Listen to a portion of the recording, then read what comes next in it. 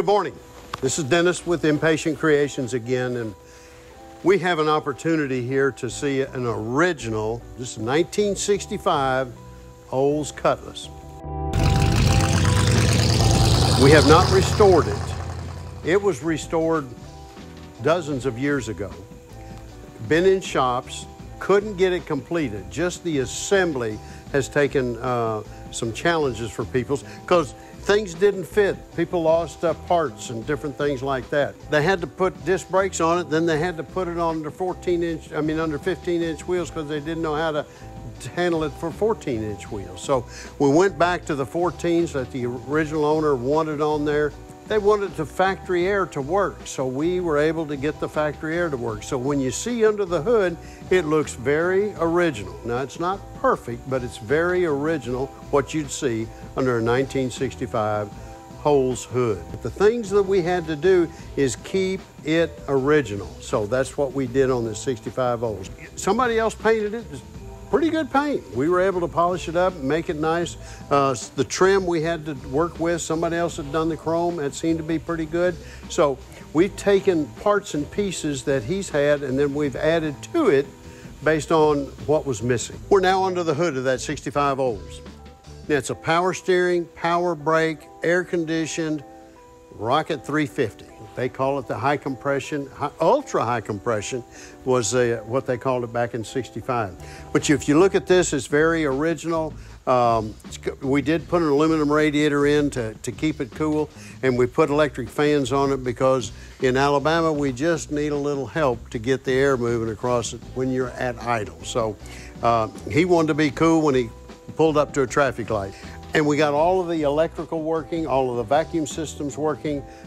We did put a new master cylinder on it and has a new prop valve on it so that it separates between the disc brakes and the drum brakes in the rear. The owner's really excited about it. Oh, we got a new hood liner, which is really, sounds simple, but little things like that make the engine quieter when you lower the hood.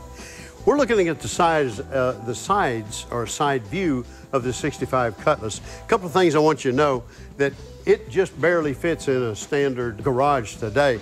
But one of the things that really is different from the modern cars that we see today with 4 doors, the doors are shorter in those cars, but these doors open way up and they will not be compatible with a standard parking place. It's just not compatible.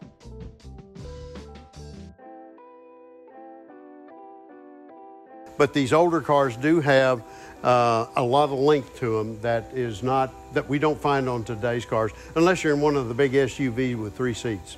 But a 2-door is really, really a rare car today. We're now in the interior of the 65 Olds Cutlass, and very stock. These are very original style door panels. The seat covers are the same.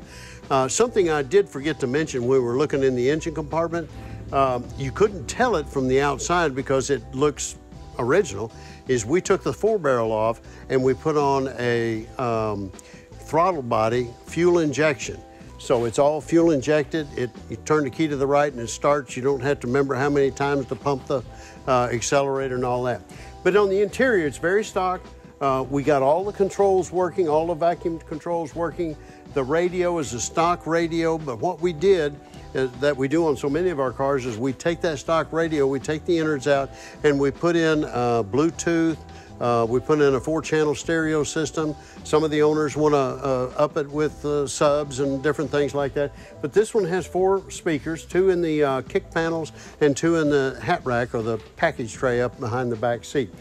It's very original. We redid the steering wheel, and that was a challenge because we had to get it back and looking original with all the cracks and everything that was in it. So we got that done.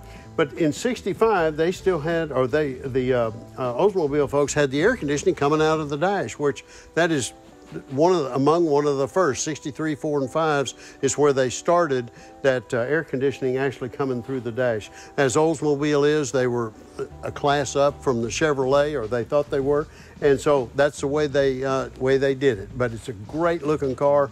We're excited to have the opportunity to finish this car, and all this trim that was on it was not working, and so we had to get it all to work, get the doors adjusted and all of that. And these doors are heavy with that big old glass in them. Please enjoy this. I want to ask you to like, comment, and share. We have an opportunity, and we do, out of the 40 or so projects that are here today, probably, well over half of them came from other shops. We are the finishers. So take a look at this and like us. We enjoy this car, and you may have a car that you need to get completed. ImpatientCreations.com.